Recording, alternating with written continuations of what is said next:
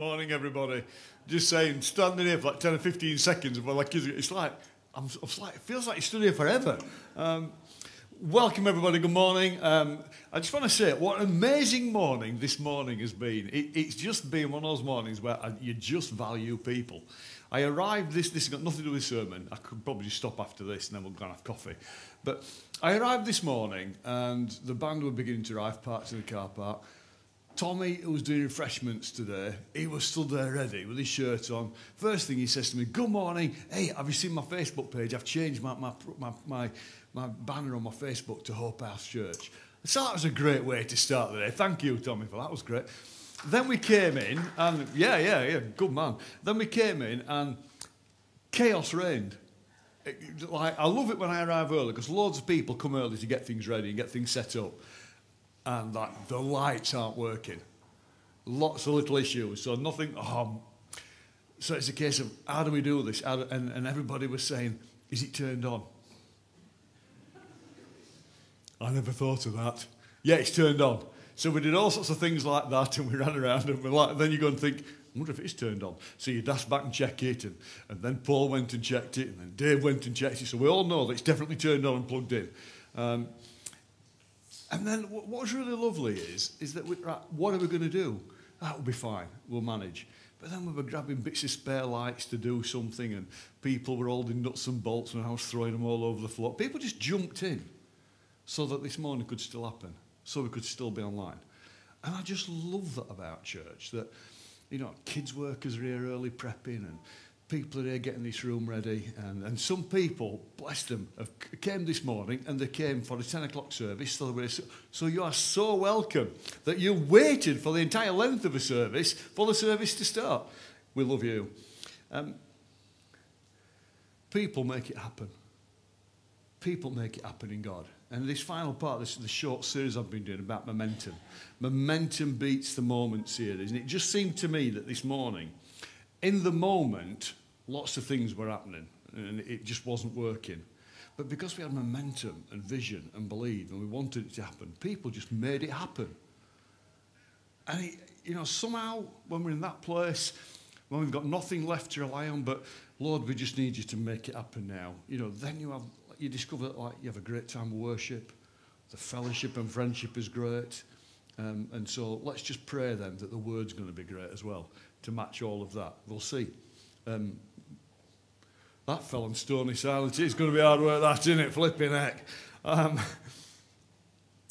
I began this series by talking about Momentum Beats the Moment series, and the first title was We Start with Breakfast. Momentum in God is a process. And then we went on to say, sometimes we've got to get wet feet. Momentum is more than a moment. It's getting involved.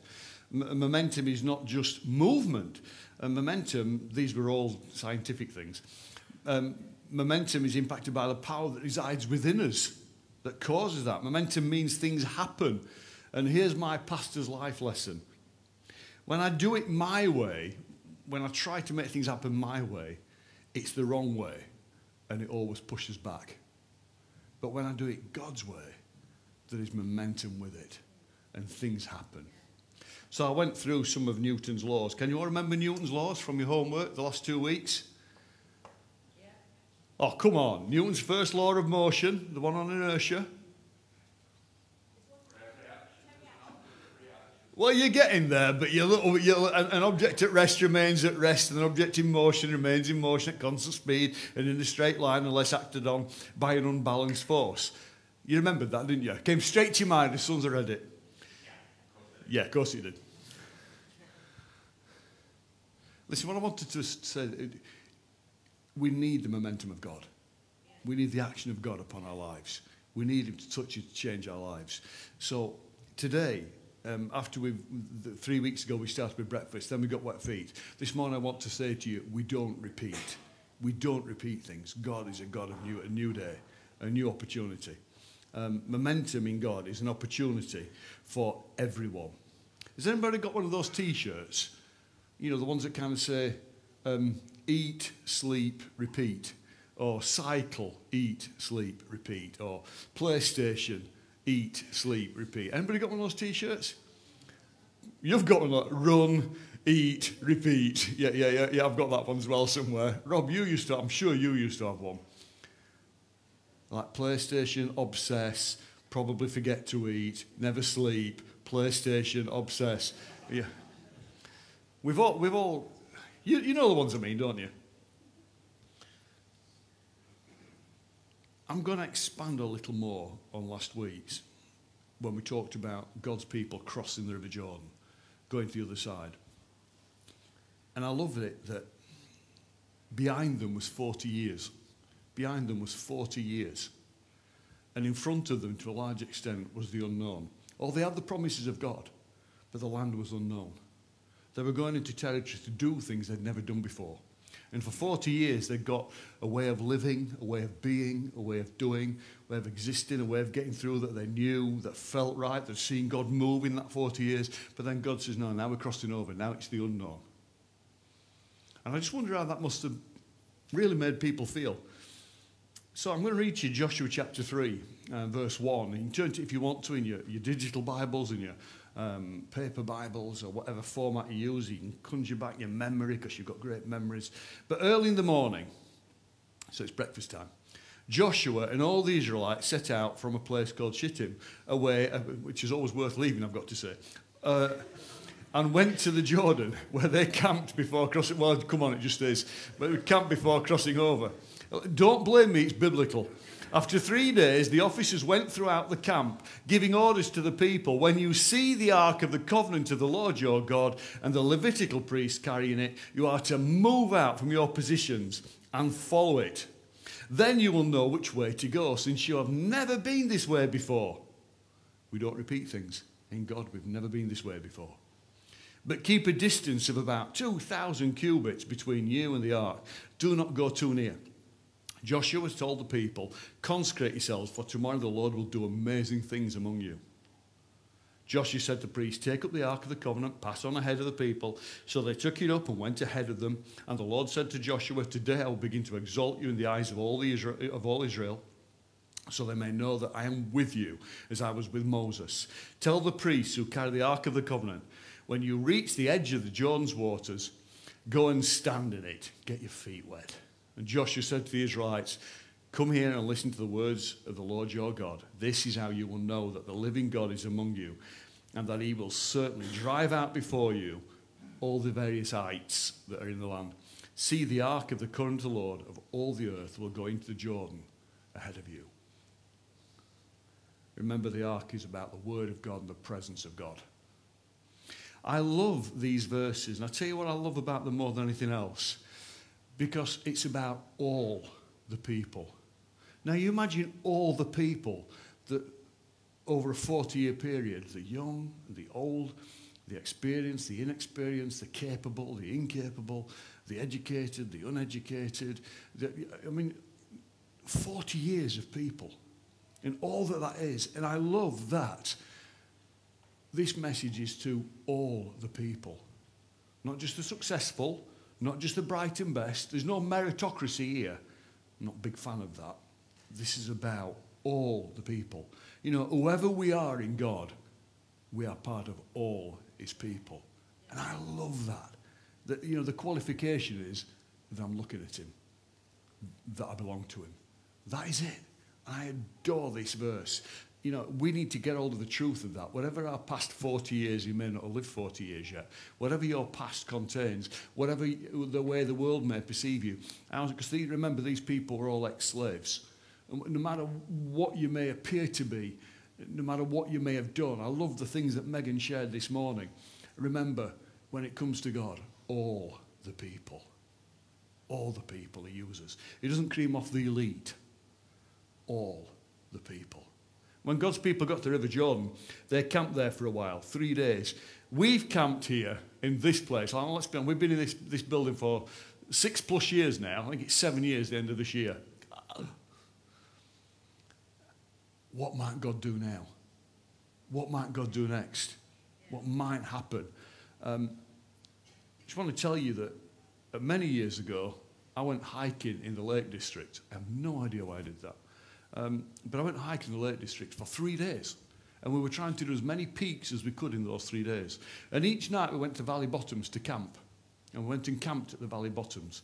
And I've got to tell you, at the Valley Bottom was the tent, was the sleeping bag, was the warm sleeping roll mat, was food, was relative comfort.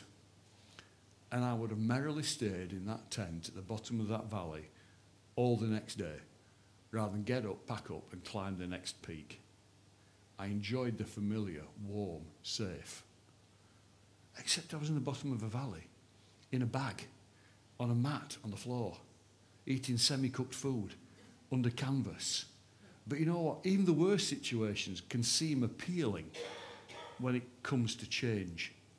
Now, the next day I got to go up, climb the peaks, and when I got back at the end of the day, that day ended with a proper bed and a shower and warm food. But I could have stayed at the bottom of the valley, in a tent, under canvas, on the floor, because it felt easy at that moment. You know, it's good to camp in one place for a while. When we stop, it gives us time to get cleaned up, sort ourselves out a little, chill out by the campfire, sing Ginganguli or Kumbaya and all that kind of thing. You know, to go nowhere, to do nothing, to contemplate things. This is what happens. We begin to talk, we contemplate life, we begin to discuss things, we begin to debate, we begin to disagree, we begin to dispute, we begin to digress, and we forget the next leg of the journey. When a church stands still too long, when any of us stand still too long, discussion becomes dispute. We digress and we forget that we're called on a journey. We begin to lose vision. See, I am doing a new thing is the very heart of our God. You know that I don't want to get up and carry on. Sometimes I want to stay where I am because it's familiar. But the best is in pressing forward. I want to read to you these actual minutes taken from because we do take minutes in core team meetings, senior leadership at Hope House Church. And I'm going to read these out to you because these are actually reflect where we are in God today. Frodo, I can't do this, Sam. Sam, I know, it's all wrong. By rights, we shouldn't even be here, but we are. It's like in the great stories, Mr. Frodo. You've got to imagine me and Neil. The ones that really mattered, full of darkness and danger, they were. And sometimes you don't want to know the end. I have to put that voice in, because how could the end be happy?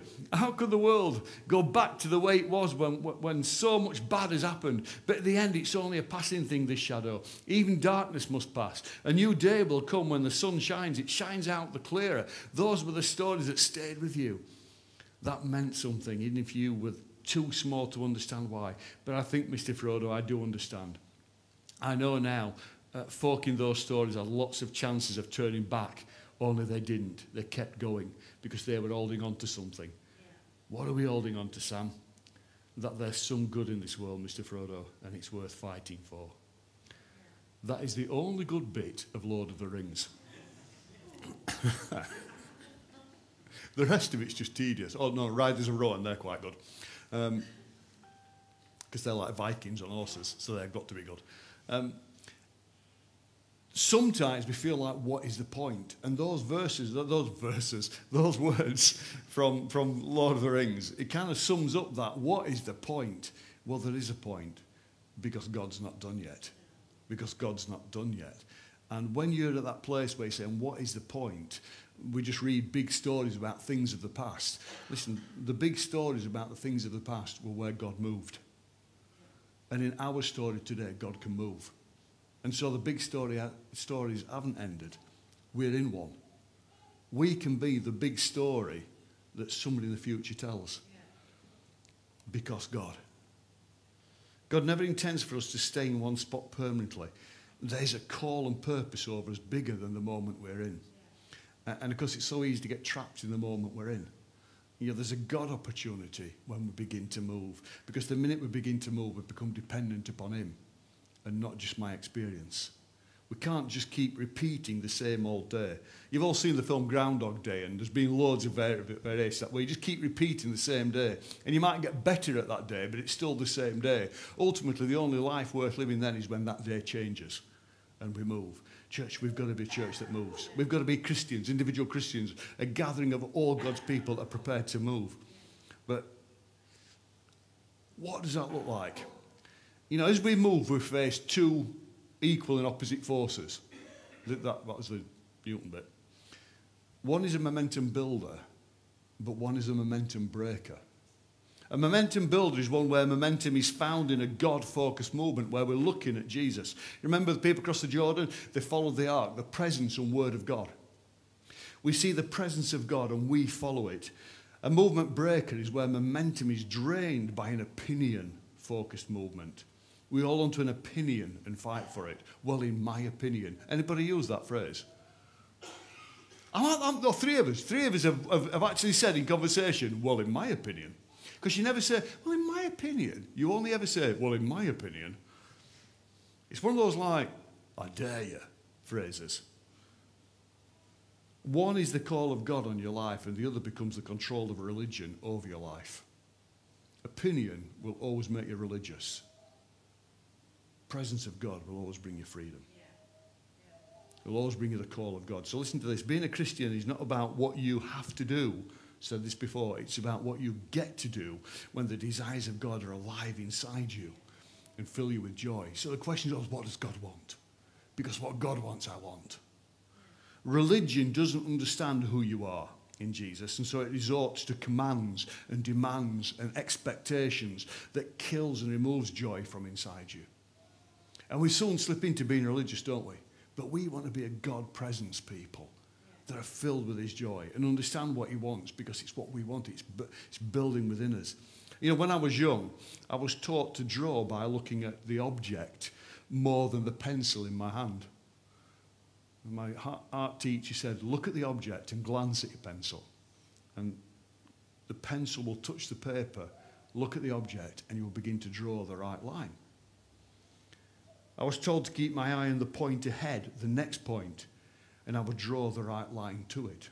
In Psalm 17, verse 5, it says this, my steps have held fast to your paths. My feet have not slipped. I want to walk in the paths of God. Not my opinions, but his call. My steps have held fast to your paths. What do we do what do we tell our children when we teach them to play something like table tennis? I'm gambling here, but I'm going to pretty much sure you're going to say to the kids, keep your eye on the ball. Yes! Keep your eye on the ball. When you're playing football, keep your eye on the ball. Because I never kept my eye on the ball. Anybody done that thing? And it's gone past them. Or you've swung your leg and you just missed it altogether. Has anybody played golf? What is that about? A stick and a ball in a field. Keep your eye on the ball. Teachers tell their students, keep your eyes on your own paper. Church pastors, keep your eyes on your own church. I love the internet, but we're in Barnsley, not Bethel. God's called you here. What could God do here? Focus where your eyes are determines the difference between success and failure. What we focus on influences the direction of our life and what we're able to do. If I focus on the table tennis ball, I can hit it. If I can focus on my pencil, I can draw with it. Look on the object. If I can focus on the football, I can kick it. If I look where I'm going, I can reach it. If I look at Jesus, I can follow him. Verse 11 of that original reading, it said, this, see the ark, the presence of the covenant of the Lord of all the earth will go into the Jordan ahead of you. See, he always goes ahead of us. He doesn't just sort of say, off you go then, good luck. He goes ahead of us. You're never abandoned. In every situation of life, in every walk of life, you're not an abandoned person. He goes with you. In Hebrews chapter 12, it says this, you'll be familiar with these verses. Fixing our eyes on Jesus, the pioneer and perfecter of faith. For the joy set before him, he endured the cross, scorning its shame, and sat down at the right hand of the throne of God. Consider him who endured such opposition from sinners, so that you will not grow weary and lose heart. See, we fix our eyes on Jesus, the author and perfecter of our faith. You know what's remarkable? He fixed his eyes on us. He fixed his eyes on us first. The Christian that fails to centre on Jesus grows weary and loses heart. They opt for easy. They opt out. They will follow anything. We have to fix our eyes on Jesus. Otherwise, we'll miss the journey. Our focus impacts our current circumstances, and that has eternal consequences. You know, we can trade off Jesus' focus for a quick win or quick pleasure now, but we'll lose our eternal victory. And we're people called to an eternal victory. Did you know that? But there are so many things, so many nice things, so many good things, so many possible things, so many easy ways out, so many things I want to do, so many things I want to have, so many places I want to go that I can look at and be more excited about than I can about Jesus. And in this moment, this is not, bear with me, in this moment, I may even feel I'm having a better time in that experience than I will be with Jesus. But I won't have an eternity. Church, we've got to be people that are prepared to live with our eyes fixed on Jesus. And as we fix our eyes on him more and more, our experience in this moment begins to transform. It becomes your kingdom come. Because our opinions are squeezed out and the presence of God is poured in. So let me explain then. Now, it's at this point on Friday night, I was typing up the rest of the sermon that I got a bit convicted. So I'm just going to stop here and confess something to you right now. I am not a perfect pastor. It's the hardest fight I have to fight. Your shock at that is so genuine, it's overwhelming. Listen, the statement I just made a few minutes ago is a massive one I wrestle with. We can trade off God focus for a quick win, but lose an eternal victory. It all depends on our focus. That is the hardest thing to deal with.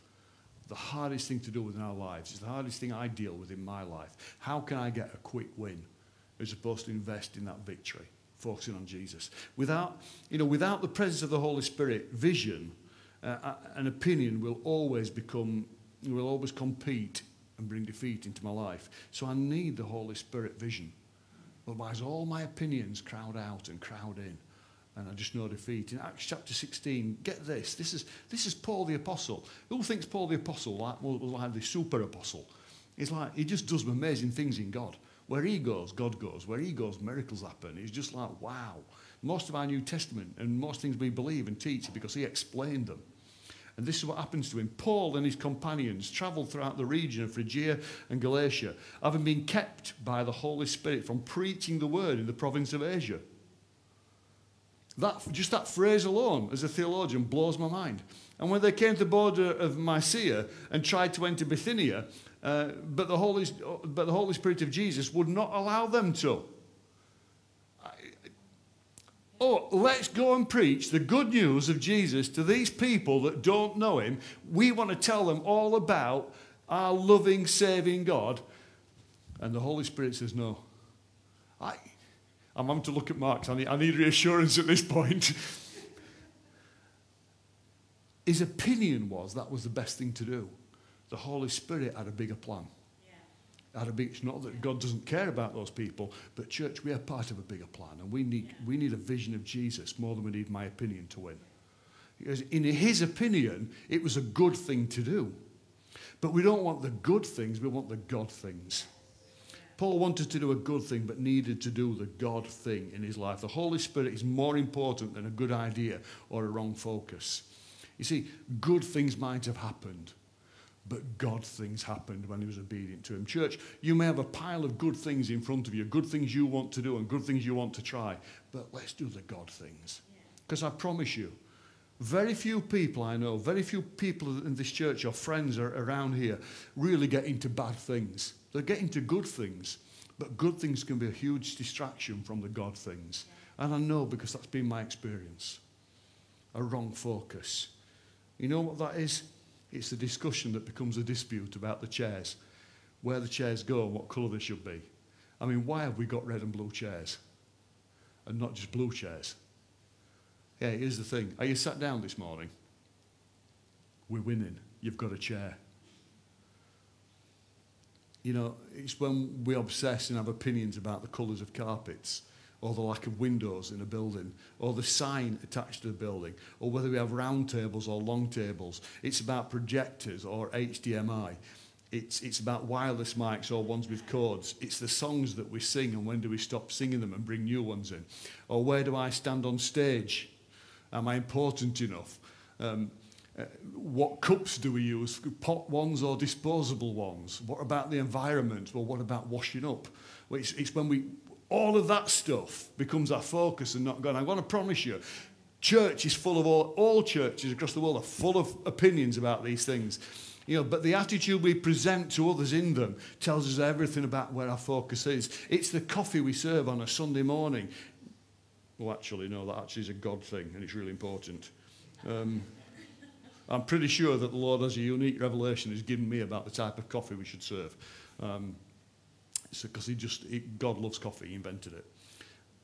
It's a wrong focus. When the spiritual language is stripped away, it's anything where we want our way. I'm going to have my way on this. The minute we begin to think or feel that way, we've lost focus on Jesus. The bottom line, it's our opinion. I'm going to get happier, don't worry. The bottom line is it's our opinion that we want to impose on other people so we can have the power to get what we want. I've seen it happen. I've done it. I've had it done to me. I've seen it happening because we're people. But here's the great thing. And God says, all the people come into His presence. And He gives all the people a direction and a vision and a purpose and a call and ability. It's the moment we take our eyes off Jesus and value personal opinion over a Jesus-centered vision, things begin to break. The minute we refocus on Jesus, things begin to repair. Jesus is King, and we are honestly seeking the kingdom of God. We can't have our own way all the time and expect to gain an eternal significance. Your way may get you a significance now, but Jesus' way gives us a significance for eternity. Changes everything. I want to be found in a place where I'm surrounded through eternity by people that I once had a conversation with that say to me, because of your attitude to me, because of what you shared with me, I became a Christian. Or I continued with God. Or you built me up and discipled me. You encouraged me as a friend. And I'm here now in the presence of God because of your obedience to Jesus. That's who I want to live to be. Why do I say that? Because Jesus said, unless a seed falls into the ground and dies, it cannot bear fruit. And Paul said, I'm crucified with Christ, nevertheless I live. See, what that is all the things that make me me have been subjugated and put down and done away with. And my life is now hidden with Christ. Scripture actually talks about my life being hidden with Christ. And when He lives, I live. Right focus means we are hearing God before promoting our own opinion. Opinions can soon be a force to oppose God's will. They will always want to settle for less, to settle for our good rather than God's goodness. And we want God's goodness for our town. Don't we want God's goodness for our town? Do you know, I have been amazed this week in different meetings and committee meetings and gatherings.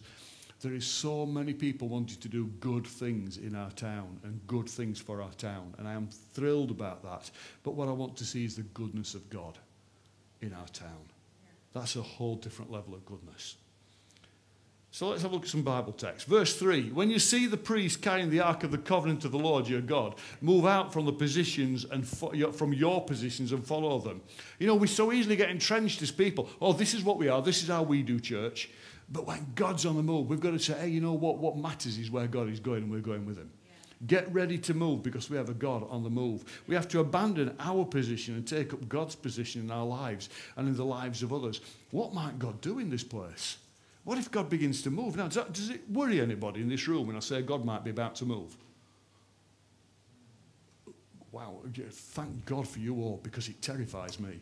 Because I start thinking, well, what if I become superfluous to requirements? What if I'm not good enough? What if I start to get it wrong? I kind of want God to move, but I'm familiar with what we've got now. I feel secure. I know how it works. I know how to turn it on. I know how to make the lights work. Oh, hang on. I don't know how to make the lights work. We know how to turn the lights on in church. It works. Verse 4, and since you have never travelled this way before, they will guide you. Presence of God, the Word of God will guide you. Church, I think the Lord is going to move us into a place that we've never been before. And we've had a 40-year history from when I first walked through a door into a place called Barnes Christian Fellowship. And we are now Hope House Church, where I've never been this way before. And we've never been this place before.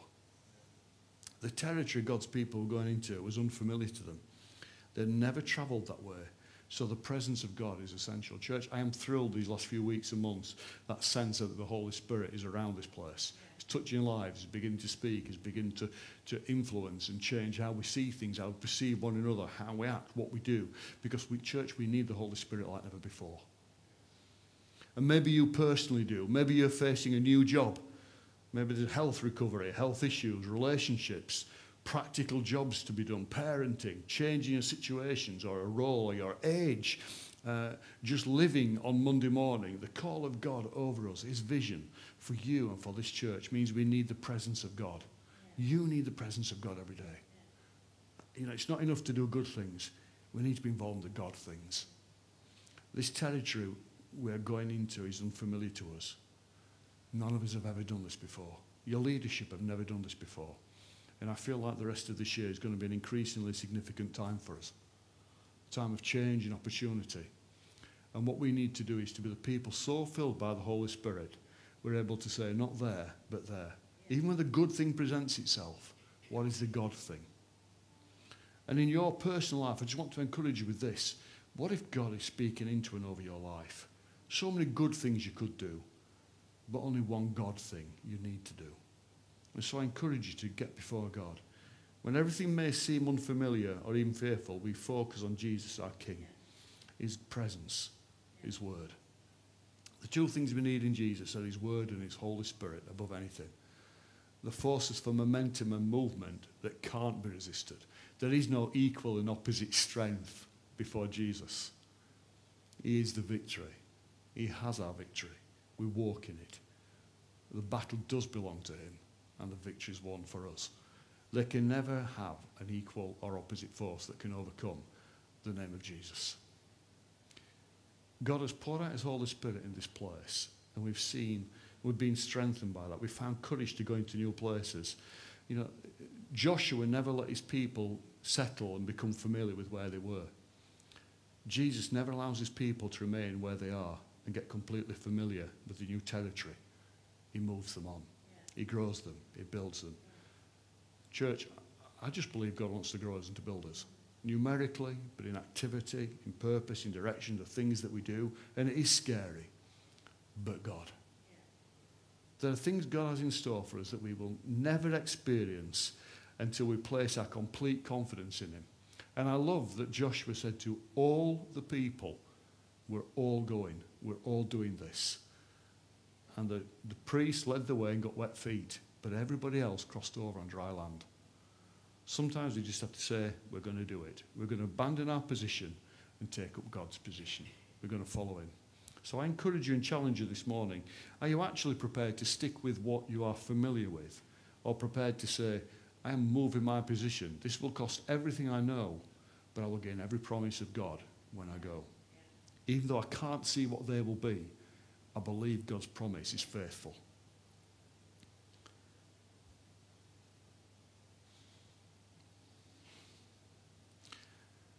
When I look at this church, I want to say, you have changed my world. You have changed my world. So you are already world changers. Who you are, the friendships, the connections, the encouragement, the support, changes everything about how I live my life. So you're already changing my world. We're gathering people from around, as a church, we're beginning to gather people from around this world, building them up together so that we can send them out into the world. So Hope House Church can be good news people that are world changers. And I love that in God we can have that kind of significance, not for our glory, but for his. By carrying Jesus into our world, our world, your world, we carry such a force for good news in our lives that nothing can stand against it. With the life-giving, life-changing momentum of the power of Christ residing within us, we get to be the image of God that people see in our Monday morning world. You can be the image of God that people see in your circumstances. So I just want you to pause for a moment and think, what will my Monday morning look like? How will I be? What will I be facing? What could happen? You know, the reality is, your situation will be what it is, but God. But God's presence God's word. And I really believe that can change everything. Well, no matter what circumstance you face, no matter what disappointment, no matter what challenges, no matter what joys, no matter what opportunities, God. But God. But Jesus and the presence of the Holy Spirit. It says in Matthew chapter 10, the Message version, stand up for me against world opinion and I'll stand up for you before my Father in heaven. If you turn tail and run, do you think I'll cover you? Don't think I've come to make life cosy. I've come to cut. If you don't go all the way with me through thick and thin, you don't deserve me. If your first concern is to look after yourself, you'll never find yourself. But if you forget about yourself and look to me, you'll find both yourself and me. Yeah. We are intimately linked in this harvest work. Anyone who accepts what you do accepts me. The one who sends you, anyone who accepts what I do accepts my Father who sent me. Accepting a messenger of God is as good as being God's messenger. Accepting someone's help is as good as giving someone help. This is a large work I've called you into. But don't be overwhelmed by it. It's best to start small. Oh, we've started in Barnsley. We've started small. We start in your life and my life. We start small. But God. Can the band come back up, please? I read this quote by Rich Validas, a pastor in Queens in Brooklyn, New York. And he said this, everywhere Jesus went, he lived like he was sent. Let's treat every part of every day like an assignment we are sent on. Church, you are a sent people. You are a sent people. In your situation, when you go to the doctors, when you go to the shop, when you meet with your family, when you go to work, when you go to the unemployment line, when you do whatever it is you're going to do tomorrow morning, you are a sent people. Yeah. Because in every situation, every circumstance of life, you can be the image of Christ in your attitude and behaviour and conduct and responses, in the surrendering of your opinions and the release of God's heart. So let's take every opportunity to be a Monday morning changer. So let me finish this way. You are sent on assignment this Monday morning. You can focus on the Monday morning experience, or you can experience a Monday morning life with a focus on Jesus. Yeah. And I want to have a focus on Jesus this Monday morning. Yeah. And then I can truthfully and confidently say, you will see a victory. Yeah. I'm going to ask that we stand together, please. If you're capable, if you can, if you physically can. I wanted to speak in these last 2 or 3 sessions I've done with the hope of beginning to shake us, beginning to challenge us, beginning to help us to see that just coming back into the room, just being able to be back in person, just be able to be back in person and be able to watch online and create something is not God finished. It's not enough. It's not done. It's settling for just the beginnings. It's settling for looking at what could be. God has so much more. We're surrounded by a rich harvest in a town where so many people don't know who Jesus is. So many people in your life don't know who Jesus is. So many good things we could do, but so many God things we can do for him. So I'm just going to pray over us that we catch a vision for the future, a vision for change, a vision to serve and to reach out. Lord, we pray that you will help us as a whole people, whatever our background, whatever our age, whatever our expectation, whatever our previous experience, Lord, we want to have a vision of Jesus and the presence of your Holy Spirit, the knowledge of your word, so that we can go out into new things. We can step out. And Lord, I want to pray that you give us the courage to put down even good things so that we've got hands able to pick up the God things in front of us. Lord, we don't quite know what we're going into, but we know that you've made promises. We know, Lord, that you will have a people in this place. We know, Lord, that your Holy Spirit, your good news, will touch and change this town. We know that Jesus the King will be lifted up. So we pray, Lord, now that through this coming week, through our Monday morning, through this year ahead, we will be the kind of people that are prepared to step up, to stand up and say, we're abandoning our position to follow God, to follow Jesus, to cross over into promises. Whatever they may be, Lord, give us courage. Lord, we pray that you would give us courage. Give us courage to say yes and to say no.